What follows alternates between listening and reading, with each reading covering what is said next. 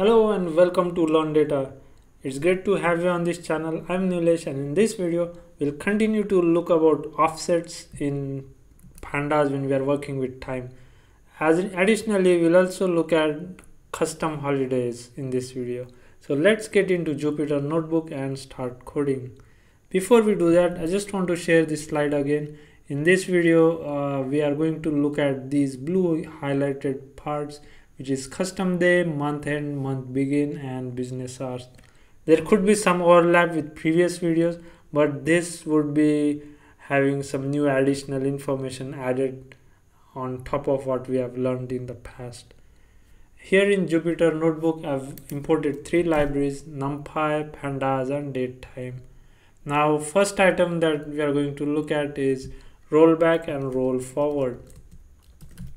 Rollback and roll forward. So for this, we'll create a timestamp queue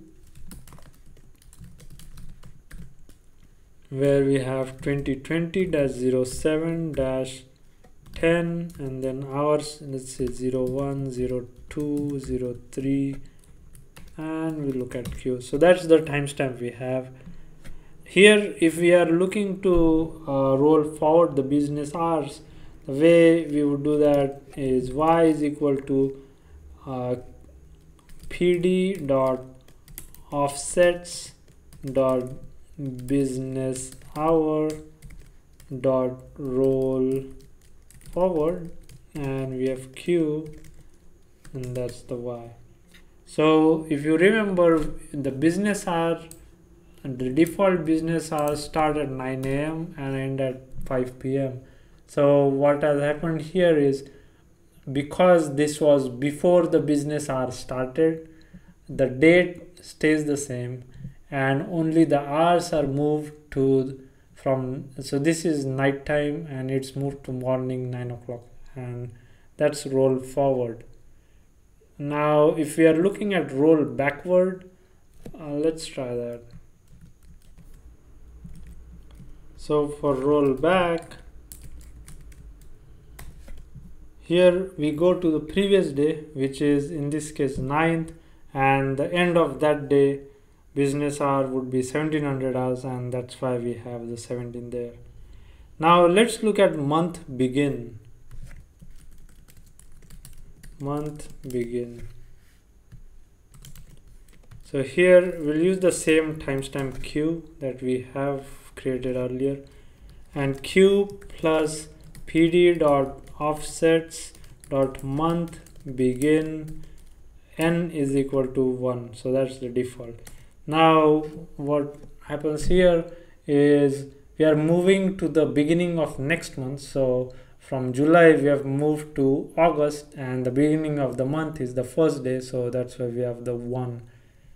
And similar to this, we can move to month end. So q plus pd.offsets dot month end, and again if you specify n is equal to 1, then in the month of July, from the 10th we have moved to 31st. That's the end of the month of July, and that's why we have that as output for month end. Now in both these cases we were using addition. What happens if we, so when we subtract the month begin, what if we are on the same day as the first? So in this case we are not, so we are on the 10th day of July. So when we move back to the beginning of that month, we end up on the 1st of July. However, had we been on a different point, so let's say I'm gonna add another queue here and copy this, add here pd dot times, it's already there, so pd, and let me okay, so that's good. Now because in this case the queue is already on the 1st, now if we are going to subtract and go back 1 month, we are going to the previous month. So we are going back to June, of 1st of June. because we were on the same month. Now if we change this back to 10th and run this, we now go to the beginning of the same month. Now similar to the beginning, we can look at the month end and subtract this, so add a minus sign there. Now the 10th is in the middle of the month, so when we go to the, when we are looking at going to the end of the month in the previous month, so this would be the end of June, so that we should get a date of 6/30. So let's run this. So that's what we get. We get the end of previous month. So that's how this works. Had we been on June 6th, June 30 right here, then we would get the previous month, so month before that, so May of 31st. Now in both of these cases we have used n is equal to 1. What happens if we use n is equal to more than 1? So value, let's say a value of 4. So let's try that. Copy, and if we change this to 4, what we are trying to do now is we are moving back 4 months. So when we run this, as you can see in this, we are in July. Now we have moved back to the beginning of 4 months in the past, so we have gone back to April. And same way, if we were to look at the month end, then it would work the same way. So let's run this, and now we have gone 4 months back to April, and the previous month from that is March. So end of March would be what we would see in the output, which is March 31st. So that's how the month end and month begin work along with the timestamps right here with offset. Now let's create another example. So q is equal to pd.timestamp and 2020-07-01, again 01, 02, 03, and q. So I'm going to create a gap here and add anchor points. So anchor points are the next step in that particular time, either increment or going back. Now if this is the timestamp we are using, and now if we are looking at month begin, we already looked at this, but let's look at it again. Q plus pd.offsets dot month begin n is equal to 1, because we are on the already on the beginning of month, which is 1st of July.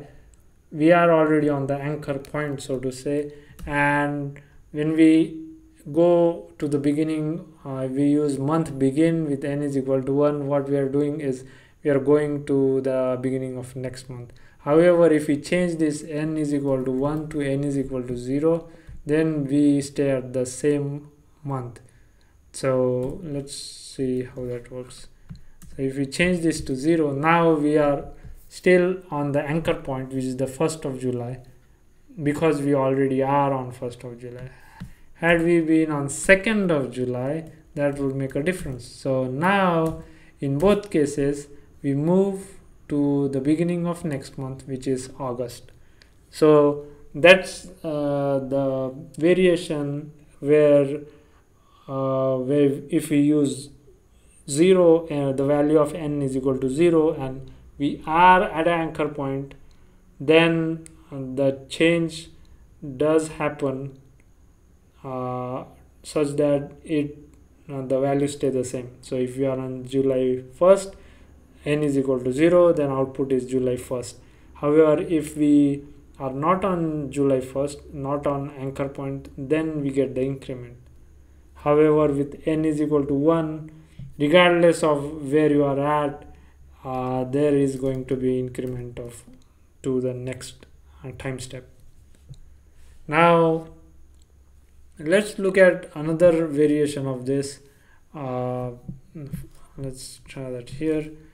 I'm going to copy this timestamp that we have already created. Q is equal to this, and change the date. So I'm going to put this as 10, and the hours can stay the same.